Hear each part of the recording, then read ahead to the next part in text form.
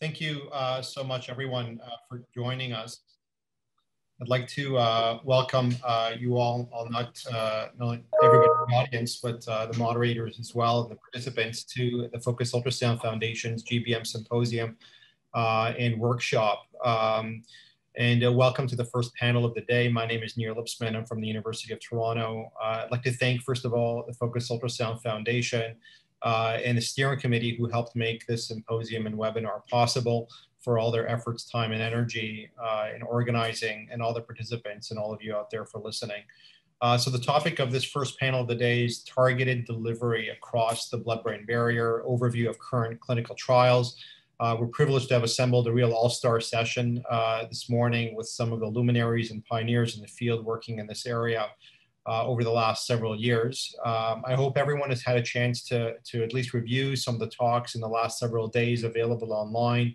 And we're looking forward to the discussion over the next 45 minutes or so.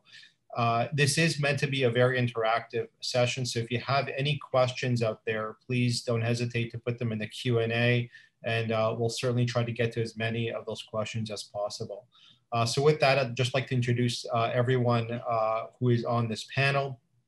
Dr. Graeme Woodworth is a professor and chair of Department of Neurosurgery at the University of Maryland Medical Center.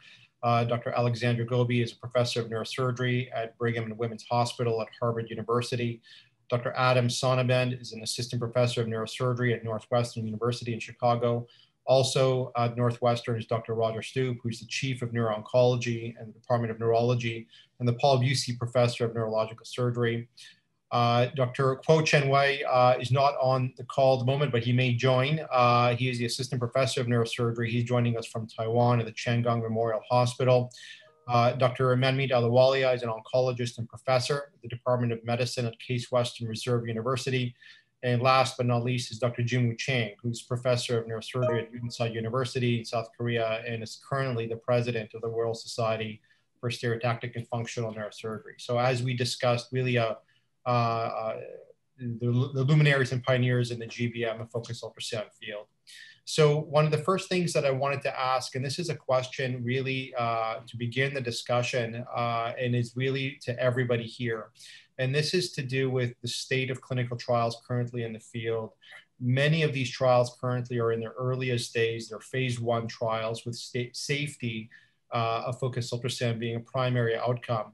So my question, and perhaps Graeme, I'll direct it to you first, but maybe I'll ask everybody to weigh in as well, is how is safety assessed? How are you assessing safety of these trials?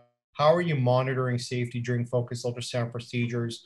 And in general, what are your concerns and how can we work to mitigate this moving forward? So maybe Graeme, we'll start with you and then we'll open it up to everybody else. Sure, thanks, Neer, and hopefully you can hear me okay. Just want to make sure. Great, thank you. Thanks for the introduction, and it's great to join this really exemplary group of scientists and clinicians who are working on this. I think it's a great time in the field, and there's a lot of work that we can do together. So our work, as you know, sort of launches off of the thermal ablation work that has been done with the Insight-Tech system and the safety and monitoring that's enabled through that system, specifically having the patient awake during the procedure and monitoring the patient's neurological function, having the patient in the MRI scanner and monitoring their imaging as well as their thermal treatment through MR thermometry. And so, you know, analogous to that, in the BBB treatments that we've been engaged in so far, we do try to keep the patients as non-sedated as possible. And we do monitor their neurological function during the treatment. So that's one aspect of safety that I do think is important. Some I know have sort of leaned toward having the patient a little bit sleepier during these treatments, especially those that are frame-based. Our patients have been tolerating it quite well with minimal sedation. So neurological function, real-time neurological function assessment has been valuable. We haven't seen any changes during these treatments, but we do monitor that very closely. So that's first and foremost our primary safety measure. We also, as you know, have the patient in the MRI bore. Some folks, sites take the patient out of the bore and do the treatments outside. Just from a claustrophobia perspective, a lot of patients do like that better.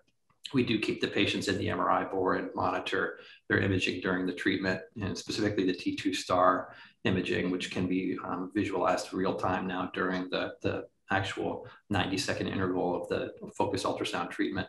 And then lastly, the acoustic emissions monitoring, I think, is probably the most powerful way to understand the mechanical effects that are happening, again, analogous to the MR thermometry that we have with the essential tremor treatments, having the real-time acoustic emissions monitoring, knowing how much energy is being deposited, where it's being deposited, if it's going over a certain design threshold, a known safety threshold. To me, I think that's where the biggest innovation is occurring currently. Okay, great. Thanks for that. Dr. Sonabend, you're using a different system as the different ways of using ultrasound to open the BBB is out there. Maybe you can weigh in as well. What are the things you're concerned about a priori, and how are you mitigating this during your procedure? Yeah, thanks, Nir, and nice being part of this. Appreciate the perspective that Graeme brings. So I will say we have started this program at Northwestern at the point where basically the safety of the skull implantable ultrasound was more or less established. We participated in phase 1 at the end of the tail using carboplatin. So I think we were at a very advantageous situation as the safety of the approach and blood-brain barrier opening was really already established with the device we're using.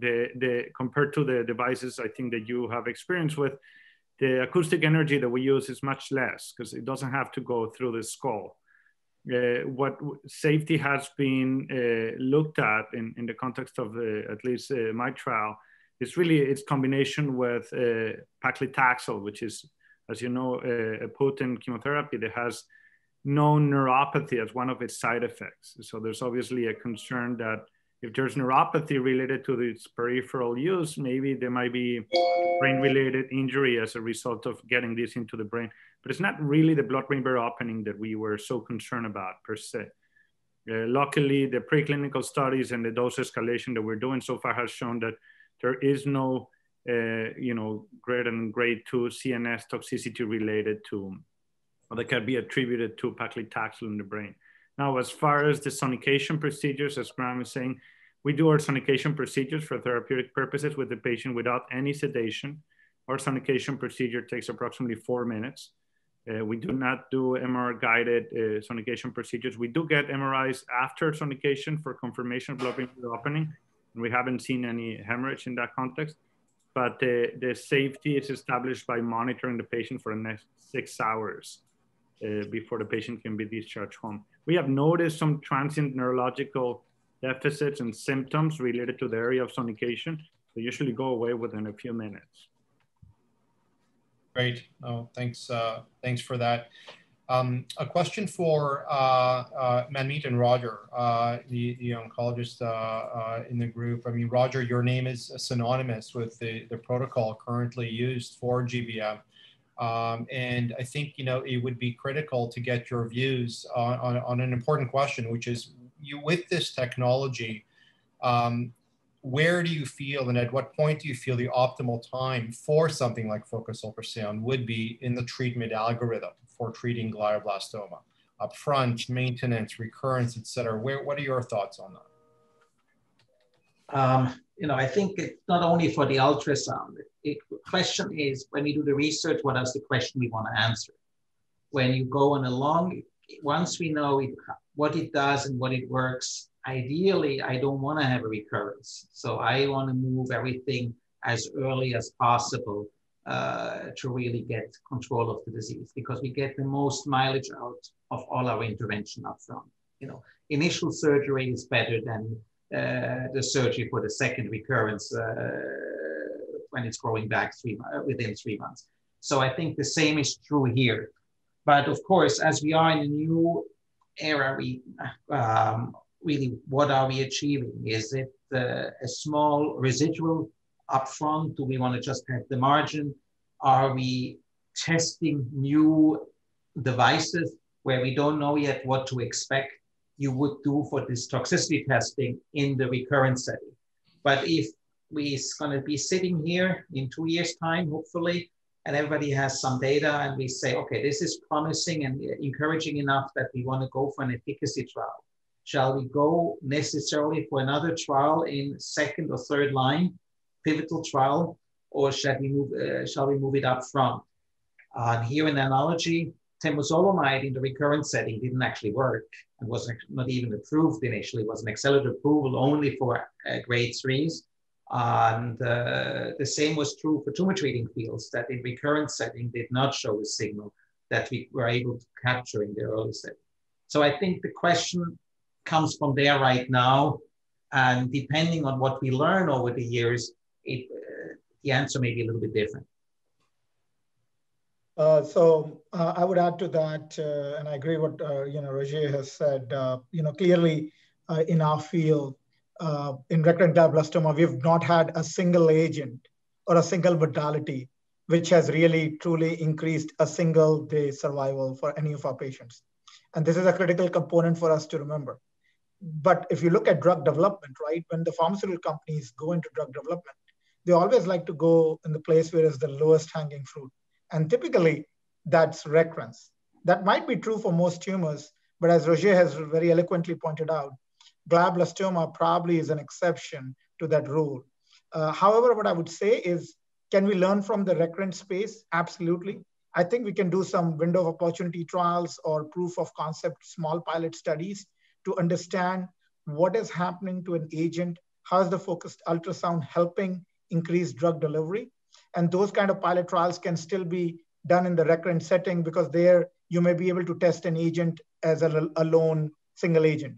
We know in upfront setting, obviously, we still use temozolomide for, all of our patients outside the context of a clinical trial, where we sometimes in unmethylated patients will take an experimental agent and replace the temozolomide because we know from the study that Dr. Stupp led that temozolomide only confers a 24-day benefit there, which was statistically significant, but clinically not very meaningful. So I think we can probably have a mixture, but based on our track record so far, I would just like to repeat, when people look at drug development, I tell all the pharmaceutical companies, our challenge is that we've not had any modality result in any single day benefit in recurrent setting. I think I would use that setting more for proof of concept testing. And then based on what we are seeing, look at where companies need to invest in upfront setting. The one other thing to keep in mind is if you go for upfront setting, typically those trials are going to be longer. And typically the N that we need to show a benefit is going to be larger.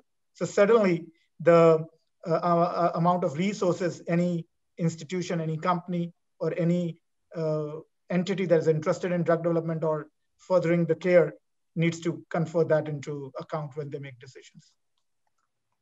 So that's a great segue, I think, to an important question. And maybe I'll ask Alex if you could weigh in on this. And this is, a question about outcomes. And maybe it's something we can actually ask everybody.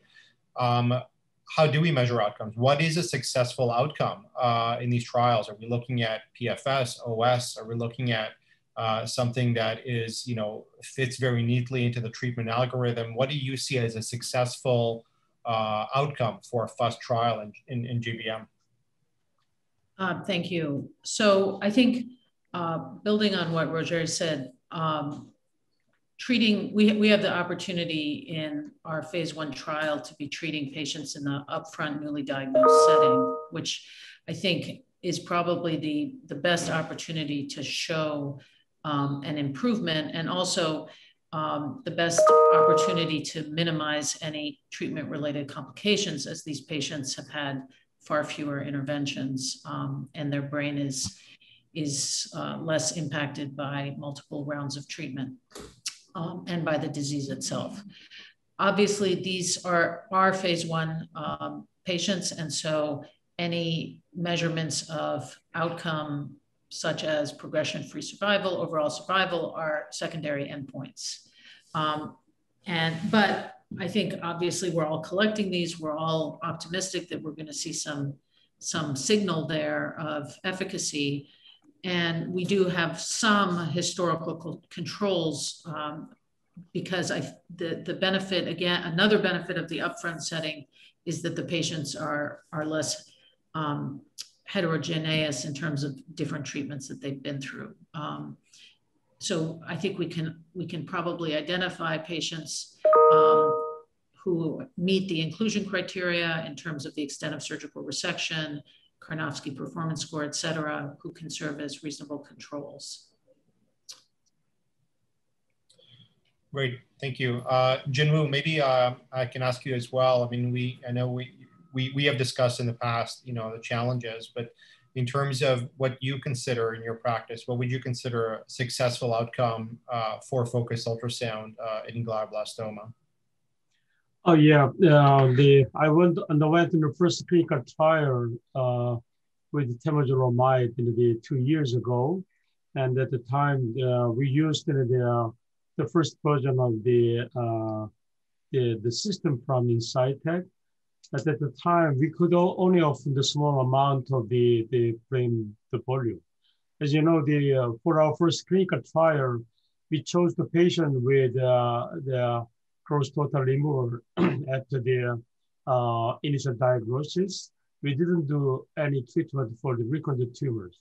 But in our first clinical trial for the glioblastoma, after the resection, we saw some benefit of the temozolomide with BB opening. However, as you mentioned, we don't know which type of the tumor. I mean we don't know which the method of the treatment is the really best one.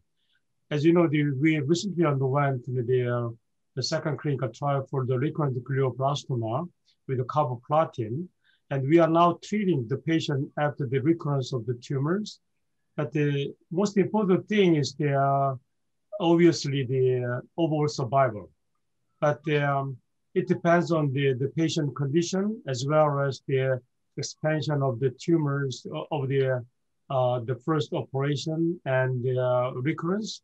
So there are many factors, but at this moment we don't know which type of the recurrence or which type of the tumors, for example, MGM positive or other the genetic factors. So there are many unknown the factors that can affect the BB opening. But I think in this moment, because we are now undergoing the phase 1 clinical trial, just want to confirm the safety issues of the BB opening. But the more importantly, compared to my first clinical trial, for the second clinical trial, we just applied the more extensive BB opening. This method is quite unique, and as you also had some experience, is why the BB opening ask more amount of the microbubble and also more cautious BB opening, not to make any the microbleeding. So at this moment, I really don't know which factor is most important and which evaluation factor is very important for the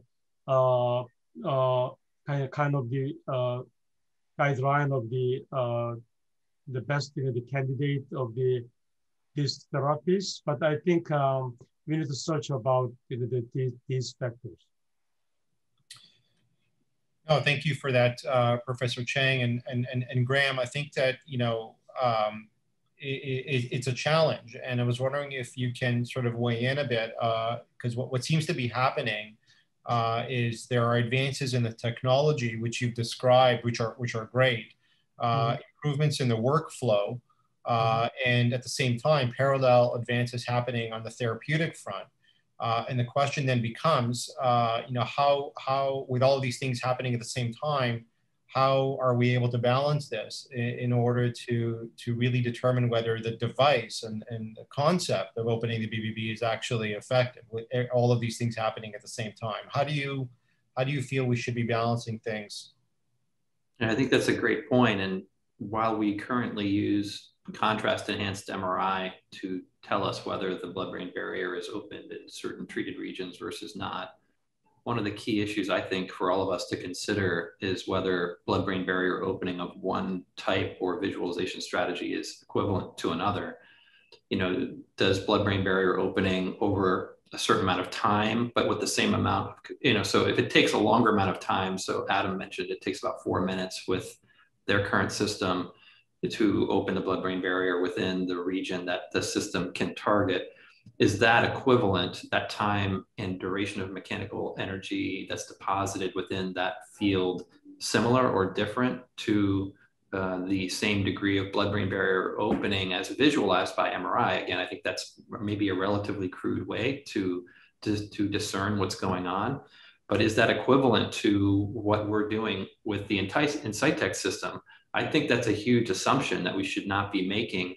And I think once we get to the bottom of this and understand this a little bit in a deeper way, then we can ask questions about, well, is that form of blood-brain barrier disruption or that degree of blood-brain barrier disruption appropriate or optimized for small molecule delivery? Is another or the same equivalent or necessary for antibody-mediated delivery?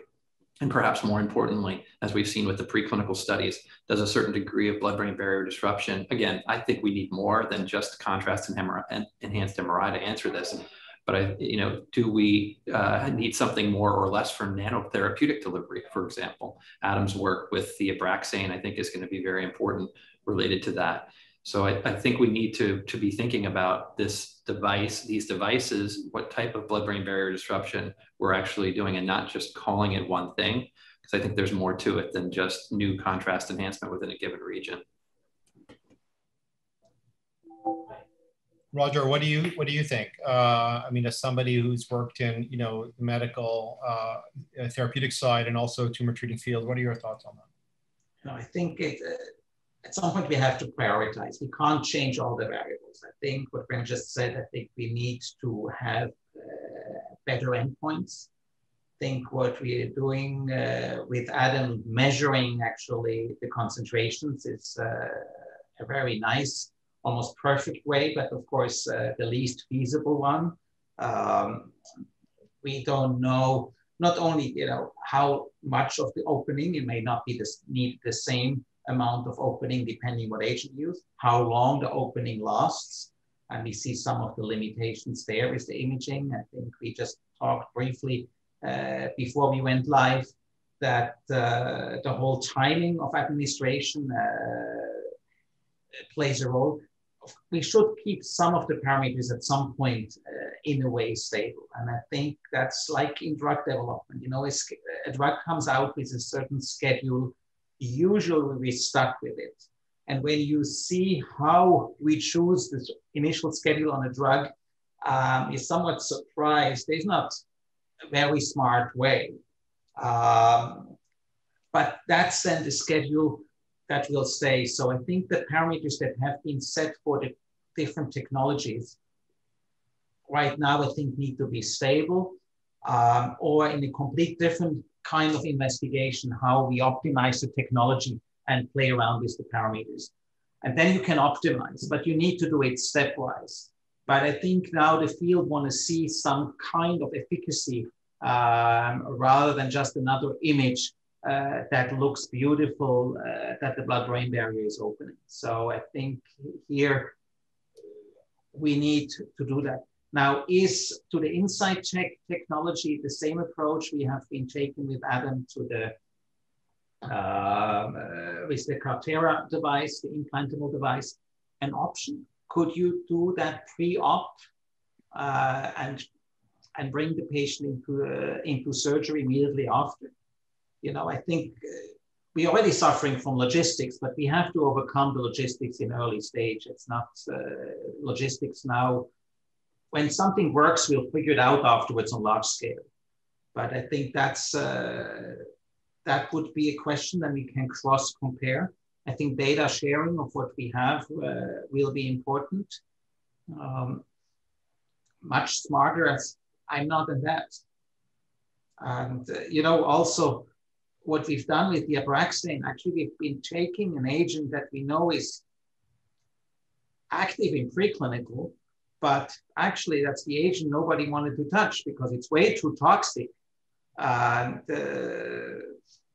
you go with carboplatin that at high doses would actually penetrate. We don't know how much, we've never examined it, but that's the paradigm. Looking at temozolomide also, maybe a little more, but I'm not sure that the increment is going to make the difference. Paclitaxel will not cross, that we know. The monoclonal antibodies do not cross. I think that's one way forward. And I think a lot will depend that we see in one of those trials some kind of proof of concept. Oh, that's great. And, I think your point about keeping some variables fixed is important. And I think that, as I mentioned, there seems to be so many moving parts that's something that is critical to do. Alex, maybe you want to weigh in as well on this question. Yes, thank you. So I was actually going to ask Graeme to mention his work in low-grade glioma patients, taking them to the operating room, which I think is proof of principle, certainly, that we're getting effective blood-brain barrier opening.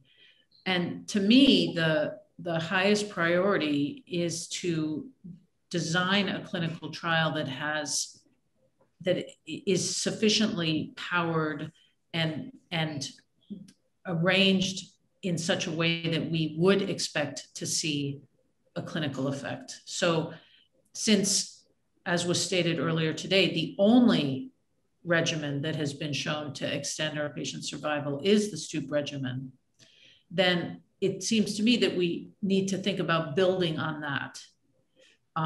And the challenge there, of course, is that it's a 5-day regimen. And so the coordination of focused ultrasound with a 5-day treatment every month is a logistical challenge and maybe merits some engineering to really think about decoupling this from MRI, for example, which is very resource intensive, and also potentially building targeting and feedback tools which can be implemented in an outpatient clinic setting.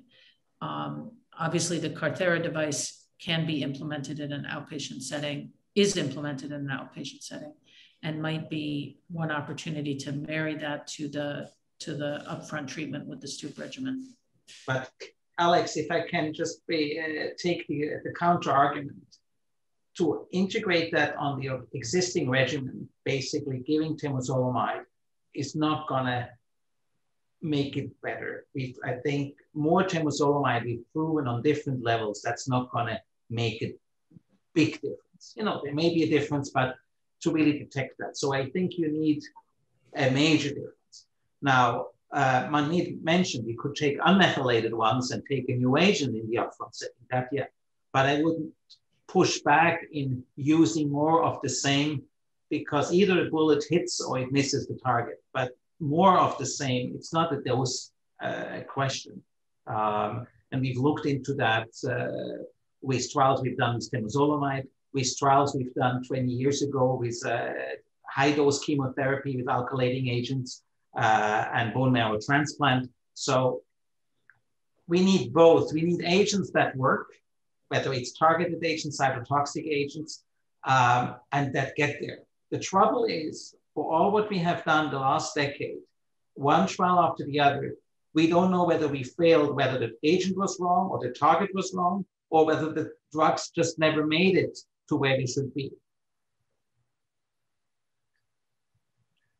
I have a question for the other panelists, if I may. Yes, please. I mean, I'm just very curious as we speak about this, and it's so early in the game, and this is a really accomplished group of panelists running clinical trials. What have been your efforts, or what do you think needs to be done to have non-traditional clinical endpoints, but really biological endpoints to your trials?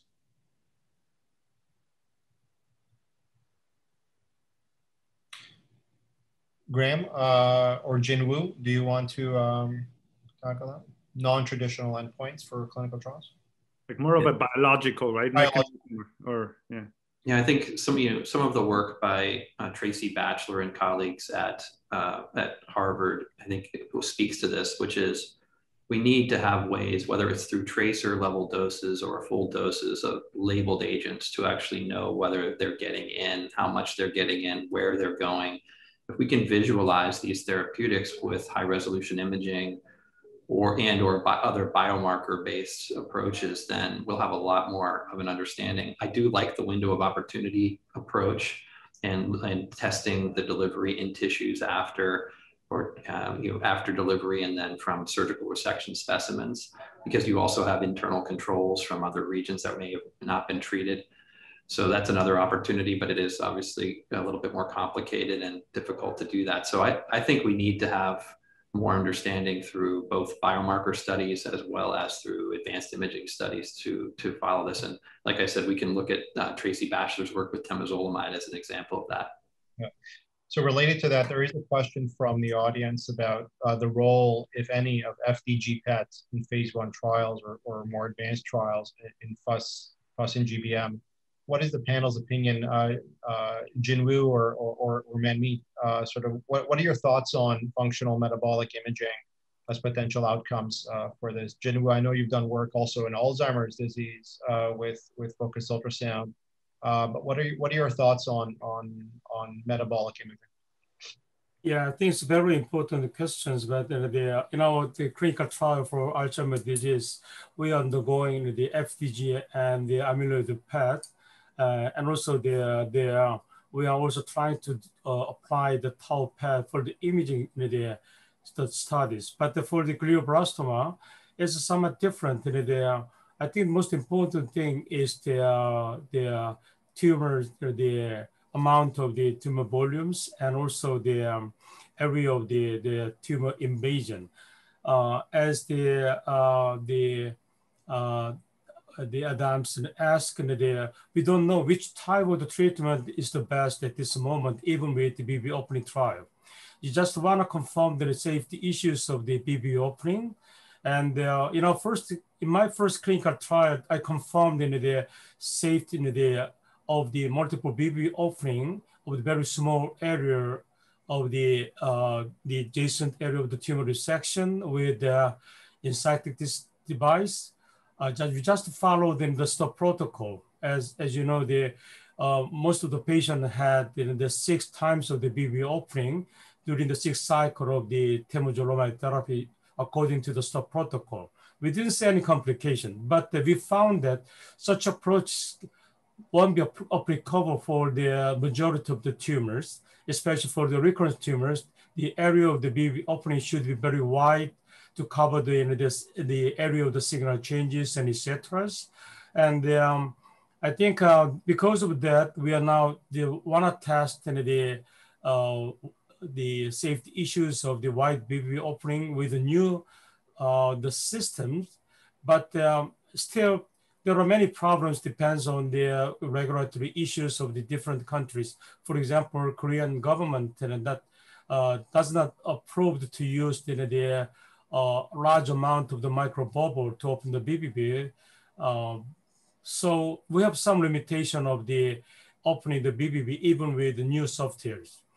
But Insightic almost developed the new transducers to cover the whole area at once. And if we can reduce the time of the BB opening, if we can do BB opening at the same time in the wide areas, we don't need to worry about amount of the microbubble.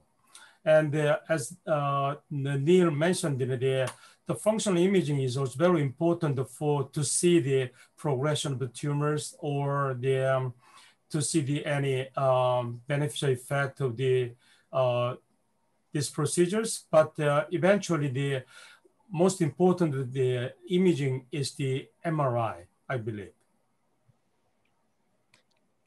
Thank you. And I would just like to welcome Professor Isabel Germano from Mount Sinai Hospital and neurosurgeon to ask a question of the panel.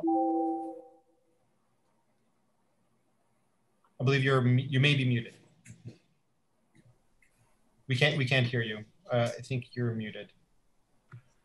My question to you all is, unfortunately, we have so many failed trials for GBM. And yet each trial that we do, we continue to have the control arm. So is it possible to, as we move on, to kind of endorse a concept, maybe similar to what the Agile trial has now, where we don't necessarily need that control arm for each trial that we do? Thank you for that. Maybe Manmeet can start and then we'll get Roger's opinion. Yeah, so nice to see you, Isabel. A great question, and I agree. I mean, I think the FDA is taking note. This is increasingly becoming a hot topic. Not only for investigators but for patients. patients participate in trials, especially in glioblastoma trials, to get the innovative technology or the intervention, right? We know our standard of care is not gold standard. We need to do much better for our patients. So clearly, I think there is these cadre of trials like the INSIGHT trial that is run out of the group in Boston, the Harvard system, with Patrick as the lead, where there are multiple arms, or the GBM Agile approach, the Bayesian designs, where you can go up and down and minimize the ineffective arms or maximize the effective arms. There is discussions with the FDA. There's a company which looking at a genetically engineered virus, and we are trying to look at to minimize the control arm there. The question really is now is how can you use the real world evidence to mitigate some of the requirements for the control arm. So there are some designs where actually, if you can show that the control arm is behaving with the real world evidence, you can at least substitute some amount of patient participation in the control arm in lieu of the real world evidence that is being accumulated and certainly being looked at in other tumor types. And I think we can definitely do more of that in glioblastoma. Thank you. Roger, what do you think? Novel trial designs? So novel trial designs, yes, but Isabel, I would caution and meet with this real world synthetic data set, because the patients on trial are very select. The patients who come and see us for trials are the ones who can travel, so we automatically get a biased view. Now, there are different ways, nevertheless, to limit. Yes, multi-arm trials from the beginning. If we can get also industry to collaborate, if you have a common control arm, that's one way. Another attractive way as a screening approach would be just a randomized phase 2 with several experimental arms and no true control. How good is the chance? If all the arms are the same, very unlikely that after 30 years not bringing much forward, that all of a sudden we have 3 home runs and they all work. So if I don't see a difference. Now, of course, it's also a question of the magnitude of the difference. If the experimental arm, even on a select population, gives us a hazard ratio of 0.3 compared to historical control, is just or a clear plateau, that's different. But even certain publications that got into the New England Journal, presumably on a plateau, we don't get far from convinced that this is true. And at the end of the day, to go along what Manmeet said, yeah, for the patients, that's absolutely correct. But if the quickest way to get something at the end to the patients are at the end somewhat to randomize a conclusive trial. We're doing way too many of the same trials, single center, few centers, non-controlled, which is also kind of a waste of effort that I'm not sure brings us forward. And for the younger ones on the audience, if you go back on the temozolomide story, that's the reason I'm sitting here. And my credit is not that temozolomide worked. The credit I get is that I took it up front against everybody else, and that we were running a randomized trial when the signal was actually not that strong. And at the time, to be very transparent, I was actually arguing we do first a phase 2 trial that is encouraging enough, but it would not have been encouraging enough as a single arm, but with a randomized control, large enough, it was adopted at this instantly. So I think there is pros and cons how to design, but I think multiple control arms working together rather than running all the single center trials would be a first good step forward, and everybody gets something new. Can I add a clarification point to Roger? And I agree with the very eloquent points that Roger has definitely shared. So when we use real world evidence, we actually maximize that to the control arm of the study. That would be taking into account the age, the confounding factors, right? Which are the drivers of outcomes, right? So you would look at age, you would look at sex, you would look at performance status, you would look at number of therapies. So the intent is to make it as equitable as possible. And the intent of the discussions with the FDA is the real world evidence will only be used if the control arm is following the real world evidence, which may or may not be true. And I agree with you. That has been a big challenge in a number of failed trials that we've seen in not only glioblastoma, but in others where the entity which is designing the trial has failed to really accommodate for the outcomes in a particular patient population. And Rendupiravir trial was a very good example of the EGFR V3 variant, where the control group did much better than the average outcomes at glioblastoma. And I also agree, these, and I've been guilty of that early in my career, these single-arm, small phase 2 trials actually do not, most of the time, lead us anywhere because of the confidence intervals being so large, and the companies or the developing entities or cooperative groups sometimes don't have the confidence to advance that further. So one advice I'll have for the young investigators, because I've been through that aspect, if you're designing these smallish trials, if we use the term 20, 30 patients, a lot of times, I would say what Graeme had said earlier, and Dr. Galby had said as well, try to identify a biomarker, do a window of opportunity trial, try to enrich the outcome, where if you're gonna get a small signal, you might know what to take that to the next level. Because a lot of times we'll be stuck with 2 or 3 patients doing well on our 20 or 30 patient trial, and we just don't know how to use that information to take it to the next level. Very sage advice, I think, Manmeet, and really appreciated. We just have 3 or 4 minutes left on the panel. And I guess one of the benefits of these Zoom-based workshops is that they're more often on time because we will be cut off. So maybe, Adam, I can ask you a quick question that came in from the Q&A, which has to do with preclinical models and whether they have informed whether the opening of the blood tumor barrier closes at the same rate as the blood-brain barrier. And more broadly, how have preclinical models informed your work currently, and what threshold do those need to show in order to go to phase 1 trials? That's a great question. I will start by saying I'm a little skeptical of the blood tumor barrier being something you can well model on the mouse. I think the most clinically relevant and helpful model is a mouse that has no brain tumor. Because then what you're really modeling is the peritumoral brain that is the source of 80 to 90% of the recurrences. And I think if you do not really necessarily look at mechanism of action, but rather at, biodistribution, pharmacokinetic parameters, safety, you pretty much can argue that if something is going across in a mouse that has no brain tumor, the brain hasn't been perforated by a needle, nothing, and you're getting substantial increase in drug levels and that this is safe, I think that's very compelling. So I personally have taken the approach of minimizing the use of brain tumor models to study these particular aspects and just use them to see if the pharmacokinetics are right. Very good. Just to let everybody know, we will be wrapping up in a few minutes, and there will be a technical break between the 2 panel sessions. So please stay tuned for the subsequent session that's coming up right after this one concludes. What I'd like to do is at this point ask the panel if there are any concluding thoughts you might have given your experience so far about these early phase clinical trials.